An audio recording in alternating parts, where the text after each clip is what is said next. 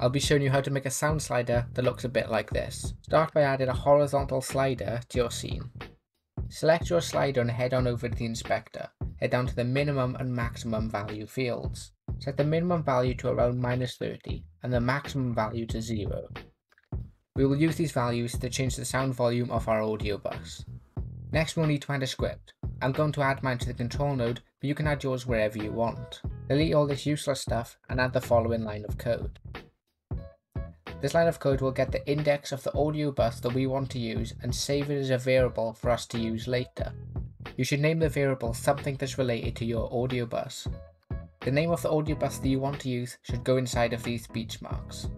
The default audio bus is called master and is the one that I'll be using here.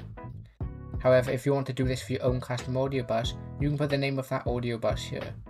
For more information on audio buses, consider checking out the video in the top right. I'll also leave a link to it at the end of this video. Next, select your H slider and head on over to Node next to the inspector in the top right. Select Signals and head down to Value Changed. Double click this signal and connect it to your script. Inside of the signal function, add this line of code. This line of code is used to change the volume in decibels of an audio bus. It requires 2 parameters to do this.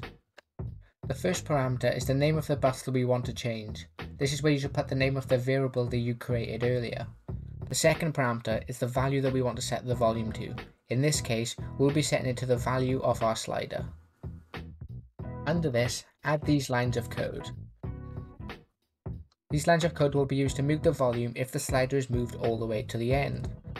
It does this by checking to see if the value is equal to -30, which is what we set our minimum value to be. If it is, then it mutes the audio using this method.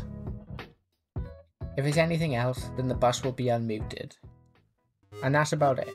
If you now run your game and move the slider, the volume of your selected audio bus should change. Before you go, consider checking out this video on screen about audio in Godot, or maybe this video on how to add a mute button to your games.